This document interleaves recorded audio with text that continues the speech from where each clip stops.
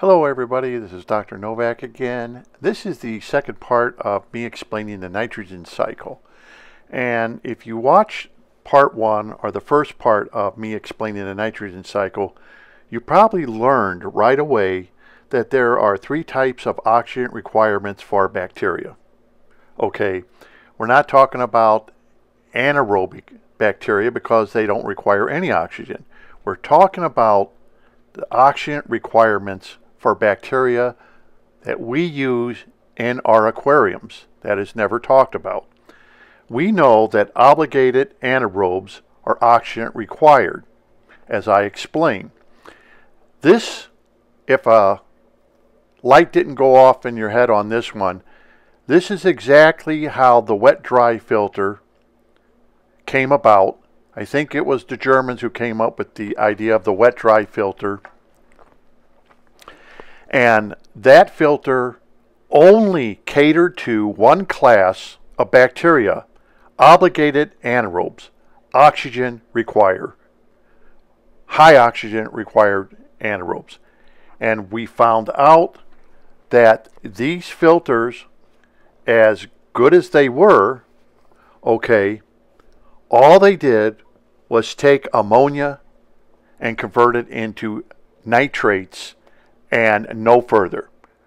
They did a very good job of it. In fact, they can convert ammonia 30 times faster than inside the aquarium these filters did. If you're not familiar with these filters, maybe you may want to Google and find out just exactly how the wet-dry filter came about, how it was very popular in the 80s, and it was like a new wonder filter.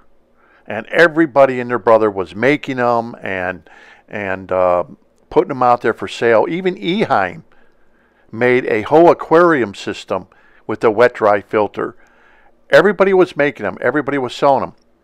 But what they did is only took the nitrogen cycle and only used two bacteria. Nitrosomatis bacteria, of course, and nitrosporia bacteria, which we all know have, if you watch my last video, we all know that they have freshwater and saltwater bacteria for both those environments. But we know that that's all it used.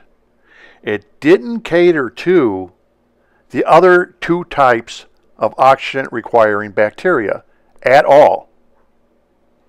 And if the aquarium itself didn't cater to the other two types of oxygen required bacteria, then the system just made nitrates and made more nitrates. And that's why people start hating it, is because looking for a simulation of plants to take care of nitrates. Well, what if you don't have plants? Or what if you have a saltwater aquarium that doesn't have plants? You got a problem. All you do is have a nitrate producer. And you have no users for that nitrate. So you're not completing the nitrogen cycle like a freshwater system would or a saltwater system would. Okay? So you probably learned that through the first video. And in this video, I'm going to show you some of the things that I have written. They're very old. In fact, what I have written here is it was called A Splash of Life, Dr. Novak's Corner, and that was came out in over 20 years ago. So what I am teaching you is nothing new. It's been out for years and years and years and years. Decades. But why are we still getting it wrong? We're getting it wrong because people still are sticking to the old ways of doing things instead of trying to come up with the right ways of doing things, and we're not changing. We're not progressing. Manufacturers are trying very hard, but we as hobbyists, we are not trying very hard to open up our minds. As you can see by the first photograph, this is a BCB basket that you're looking at. And this BCB basket that you're looking at is one of my drawings out of my book. And as you can see, if you look at the basket, the BCB basket, it shows you the negative charges inside, and it shows the positive charges along with negative charges on the outside of the basket. The basket attracts the ions into it, and this thing completes a nitrogen cycle of obligated aerobes. It also completes a cycle with facultative bacteria, which are present in the absence of oxygen or with oxygen. Microphilic bacteria grow best in very low levels of oxygen, and aerotolerant anaerobes. Oxygen is not required for the growth, but not harmful if present. Okay, that's what the basket does. That is what we are trying to achieve with our plenum. The same outcome by using all the different oxygen levels and all the bacteria that's available in our arsenal. Not just one type or one kind of bacteria. And then from there, it just makes a waste product that can't be used. You should have gotten this all out of my first video. So in this video, now since we understand that a lot better of what we're trying to achieve, I'm going to take you through the different methods of setting up different kinds of systems that are used and their names. Okay, the first one we're going to talk about is the deep sand bed system, or the mud system. This looks kind of probably familiar to everybody because this is exactly what some YouTube videos are about. A deep sand bed of at least 4 inches of mud, sand, or whatever. This is also used in saltwater systems. And as you can see, the atmosphere is negative charge, and the aquarium is basically positively charged. And as you can see, the fine coral sand with infauna in it is negatively charged. Now, fauna and infauna in the mud system was to keep it open, so water and oxygen could get into the system. And what it is hydrogen sulfide in the lower layers of the sand bed, but will not migrate up or reach toxic levels if infauna will turn over sediment volumes every 3 to 30 days. Okay, so in other words, the bed itself has to be turned over constantly, and this was done by the fauna or infauna that is in that deep sandbed filter. And if you put this to fresh water, it would be that you're trying to use plants. And as I've said before, plants are too unreliable. One person advocates that you use over 70% of the bed to be plants or rooted plants in this bed to help try to keep it open. If you have a reliable oxygen supply to the plants, plants cannot live without oxygen. They need oxygen, and they're unreliable as far as trying to bring oxygen into their root systems, and therefore these systems do have their problems with hydrogen sulfide. If in a saltwater aquarium, when these were used, they would use the fauna or infauna to keep the bed open constantly, so water would easily migrate inside the filter itself or your sand bed. This doesn't seem to be advocated anymore. It seems to be dead now. It must have had its problems with the saltwater hobbyists, and apparently it was just too unreliable, or it just created too much nitrites and phosphates and caused all kinds of algae problems. So this kind of went by the wayside, but it's still used in theory for freshwater today, as long as you have adequate plant life to keep the sand bed open. The next system we are going to talk about now is the exothermic system. Now remember, these are just drawings I did over 20 years ago, and then I had to redraw them. And this particular system here it was advocated, once again, this was a German idea. Once again, you have your heating cables, and this is called an exothermic system. And this is a convection system or percolation system, okay? And I've talked about this in my videos. These systems use heated cables.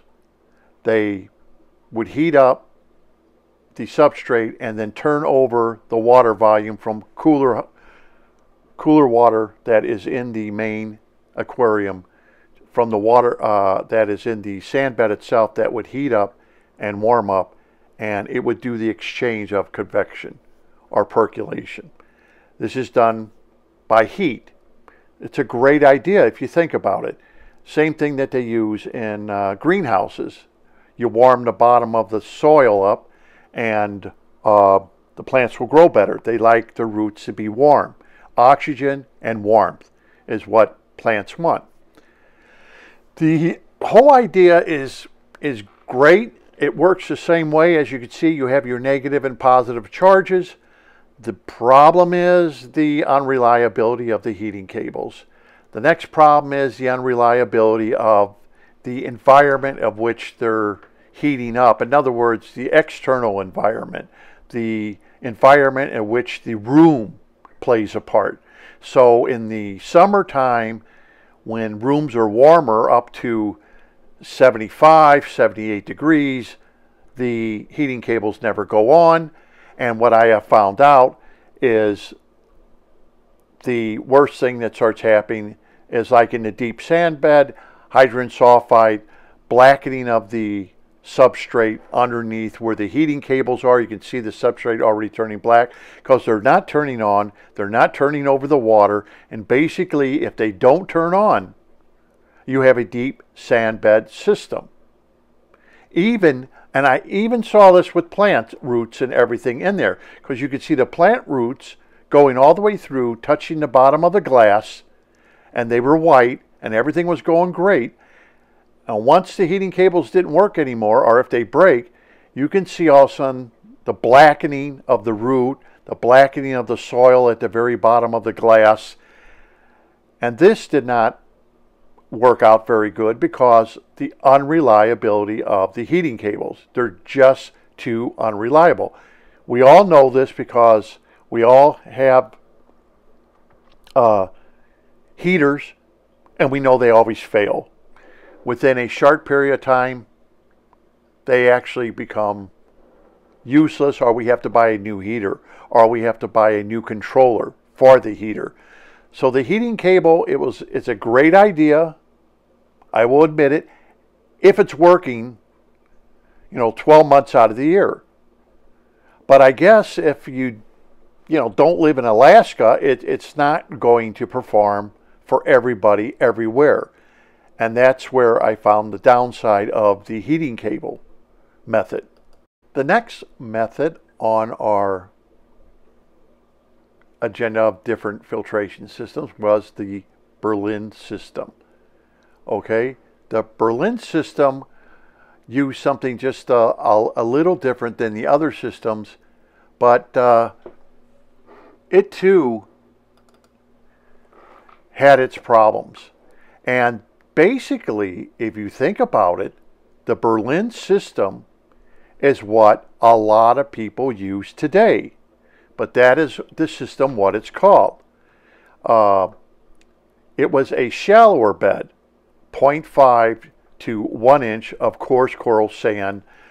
If you think about it, when people do planted tanks, they lay it directly on the bottom, just like this Berlin system. That's what it's called, a Berlin system. But look at the charges of the whole system. You got positive ions in the water column.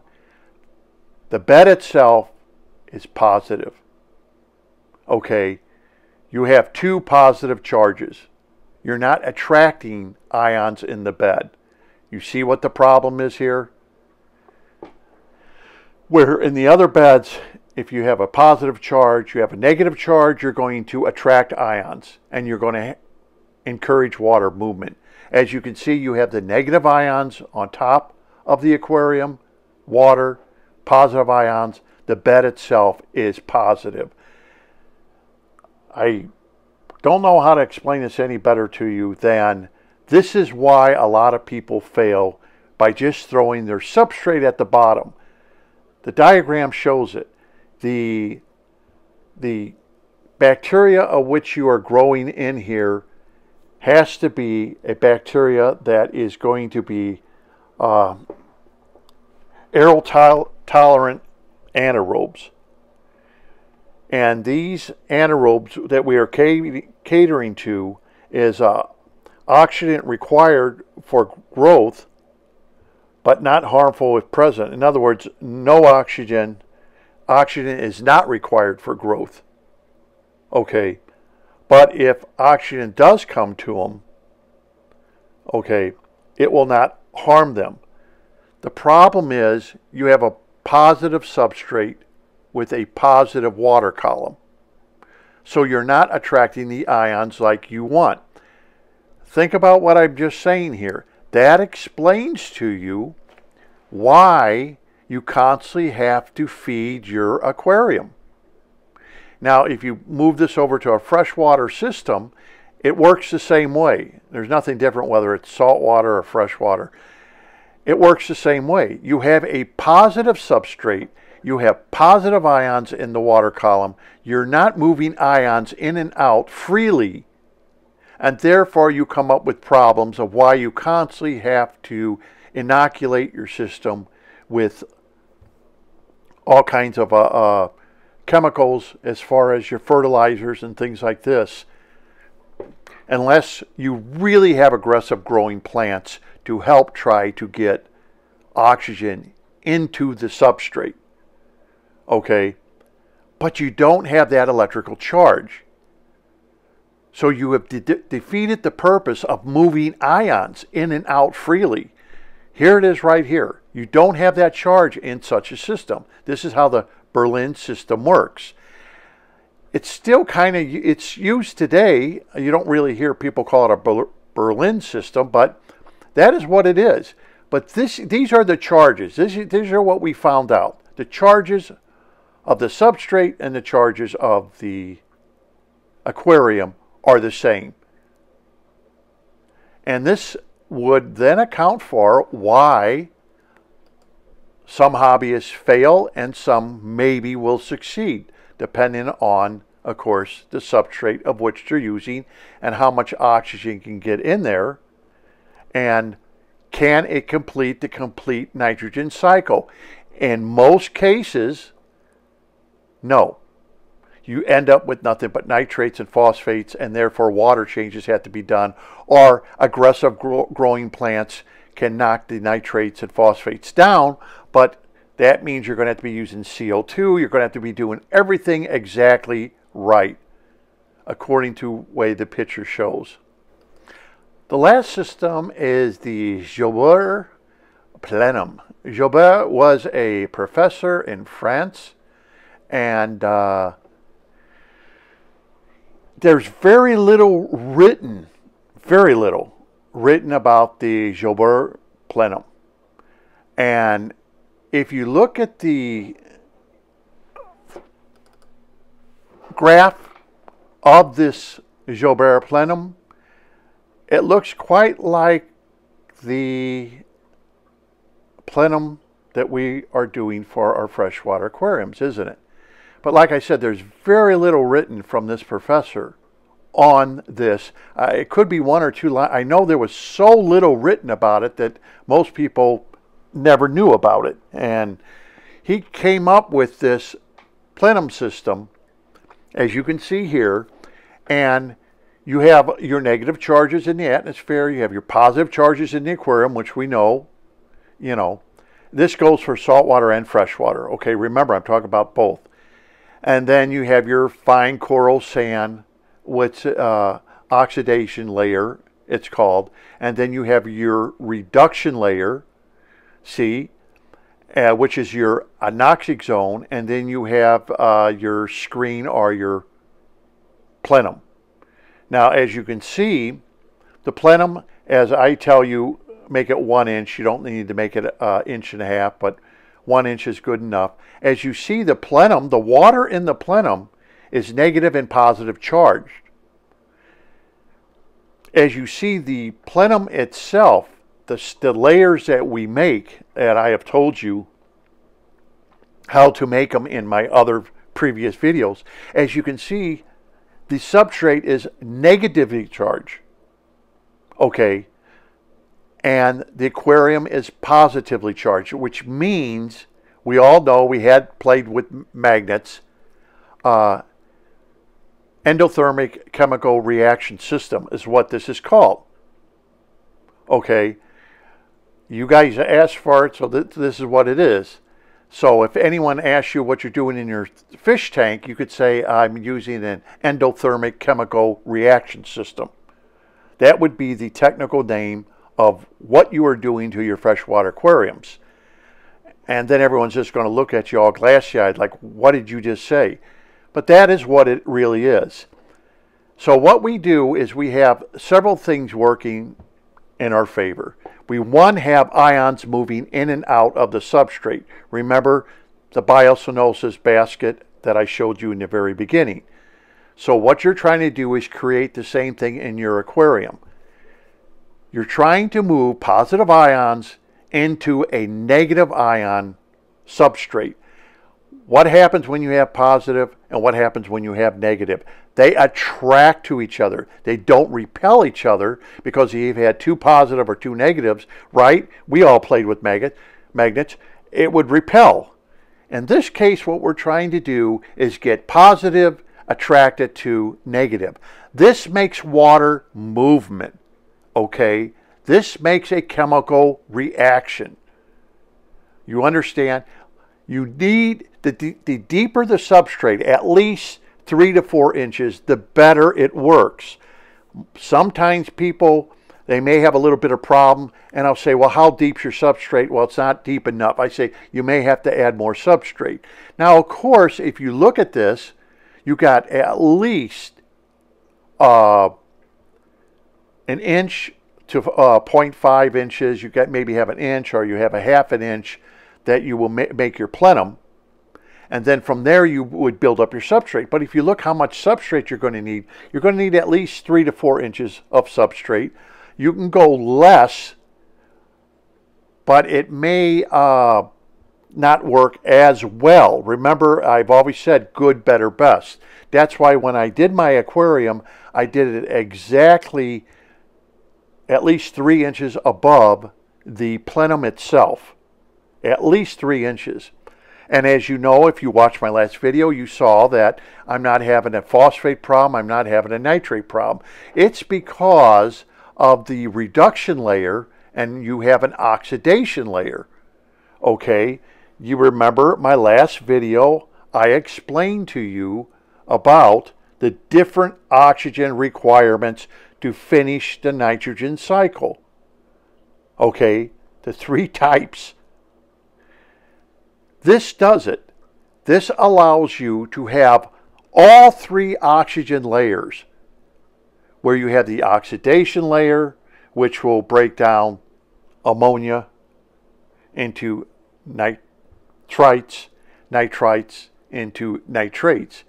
But because you have this movement, you will have a reduction layer. And the reduction layer becomes an anoxic layer, you understand. And that's when you have what I explained to you in my last video. You will either have an assimilatory denitrification or dissimilative denitrification.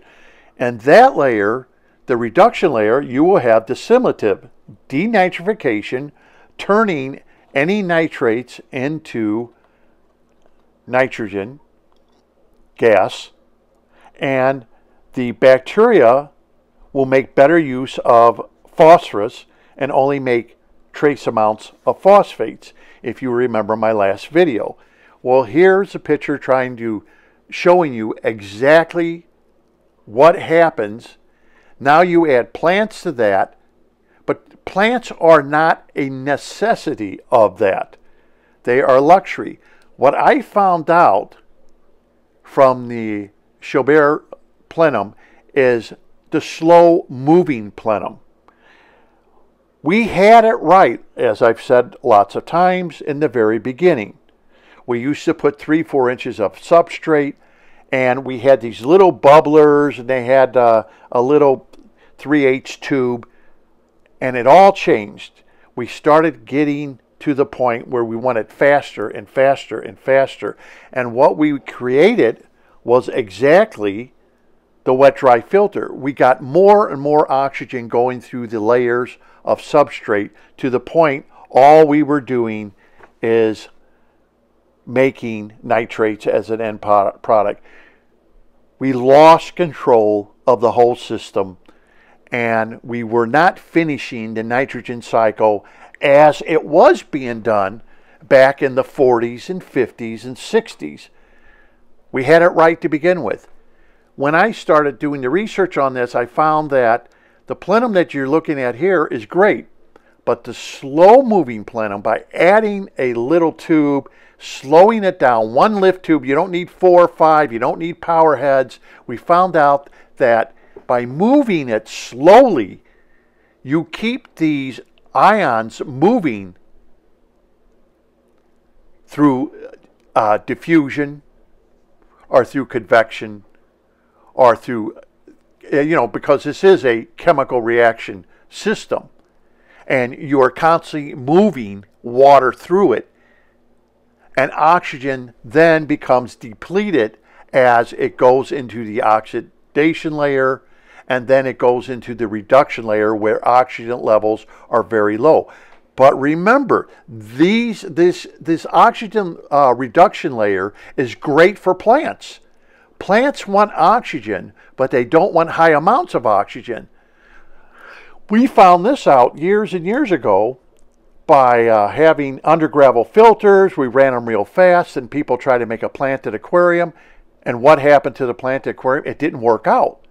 And what we found out is we were giving too much oxygen to the root systems of the plants. And therefore, people then started making undergravel filters where the plates were only on half the aquarium and the other half of the aquarium would have the plants. Because once again, we didn't understand the science behind it, what was going on. And eventually that developed into get rid of the plates altogether. And now you only have the Berlin system that people are using, instead of staying with this Schobert plenum. And like I've said before, I did not invent the undergravel filter. I do not advocate it. I did not invent the plenum. I just improved upon it. I remember a long time ago as a child, I used to watch Monsanto. And Monsanto used to have a program on, and they would have advertisement, and they said, we didn't invent the ketchup bottle, we just made and improved it so the ketchup would come out better. They would even say, we didn't invent it, but the people who invented it would send it to us, and we just made it better. And that's what I did. I didn't invent the plenum, but through my studies and research, I improved upon it to work better than it originally was set up. As you look at this drawing here, it now is improved. Before, it was thought that if you did move water through the plenum, it would hurt the whole system, and that was not the case. Not through all the testing I did with electrical charges and found out that, yes, you still had the negative charges, you still have the positive negative charges in the plenum, you still have a high redox. In fact, you have a higher redox if you move the water very slowly through there. And like it says, nitrates down to 0. Other nutrients remain extremely low. More efficient than any other form of filtration. I was writing this and doing this and teaching this over 20 plus years ago. Okay, so this is not new. None of what I'm telling you is new. But for some reason, hobbyists have resisted adamantly to do this because it's probably easier just to do the Berlin system, throw the substrate at the bottom. But as you see with the Berlin system, you just have a positive charge substrate. And you have a positively charged ions in the water column. And if you can't move, okay, what's in the water column into the substrate somehow, some way, through plants or something else, you're going to have a failed system. You're not moving ions. Okay? This gets difficult. I understand. Really. I mean, it just gets more and more complicated as we go along. But this is how natural systems work. And we are trying to mimic it, is all we're trying to do. We're trying to do what Mother Nature has done for millions and millions of years inside a little bitty container that's 24 by 30 inches, okay? Whatever your size container. But it works. It does work. And sometimes if people don't set it up right, which I have often said using the biocenosis clarification baskets, is that if people don't set them up right, and believe me, I had people come up, set them up wrong with the wrong kitty litter. They used kitty litter that had fragrance in them and stuff like that. We're wiping out their complete ponds and everything else. But if you understand the science, then a light bulb will click in your head and you'll say, holy cow, why weren't we told this? What is the big secret? This guy's been talking about this for decades. Why did we steer away from it? And I myself can't really explain to you what happened in the hobby, why everybody steered away from it. Were they making it wrong? Did they feel it was too costly? It was too time consuming? The sand bed or your substrate bed is too deep and they didn't like it. So let me get off my soapbox there, and I basically you understand. This photograph right here is a photograph of a 800-gallon pond, and this is using an anoxic filter. I think on this pond I was using 20 of the BCB baskets. And look at the size of the koi inside this pond. Some of the koi were 29 inches, 25 inches, 24 inches, 30 inches long. A benigoi was 30 inches long. You can imagine that if you had an 800-gallon pond with this many fish, and as huge as these fish are, and living as long as they can, inside a small environment like this using an anoxic filter. That's how powerful an anoxic filter is. The next photographs I'm going to show you, sorry about the quality, but these are pictures that I took from old photographs. This aquarium, when I was doing experiments, this is to show you, remember I said a jungle aquarium? Well, this is exactly what I was talking about. And if you look at these photographs, which are very old, if you look on, I don't know if you can see very good, there's a cryptocorin on the left-hand side, and that thing is stretching up over a foot long. And you can see the cryptocorin in the front, how it's filling in, how all the plants have filled in. It looks like a jungle aquarium. This was a big aquarium, people. This is a huge aquarium, but look at how full this aquarium got by using a slow-moving plenum. And of course I did use CO2. The CO2 was injected pretty much as much as you could, 30 parts per million. It was probably a little less than that, but this is to show you, and I warned you that if you use a system like this, this could pretty much, what could happen is you could end up with a jungle tank like this. The Amazon swords in the back just outgrew the tank, literally grew up to the top. This tank has to be at least 20 inches tall. They grew up, the leaves were bending over. So these plants were well over 24 plus inches long, the Amazon swords. They all grew up in this aquarium, and this was done 20 plus years ago, 25 maybe years ago. I was achieving unbelievable aquariums like this. And they literally just turn into jungle tanks because you're giving the plants everything they need and what they need. And it was a beautiful aquarium, just like you would see in the pictures, but it did get kind of out of hand with the plants. So I did want to show you that this is what can happen in your aquarium when you plant it up using a plenum system, as I have explained to you in my videos. Okay, I'm going to cut this video short here. There's a lot more to be said, a lot more I have to show you, but I've already eaten up at least 35 minutes of your time, and I want to thank you for watching. I will have to go to another part of this to help explain some other things. Like I said, it gets more involved. I know there are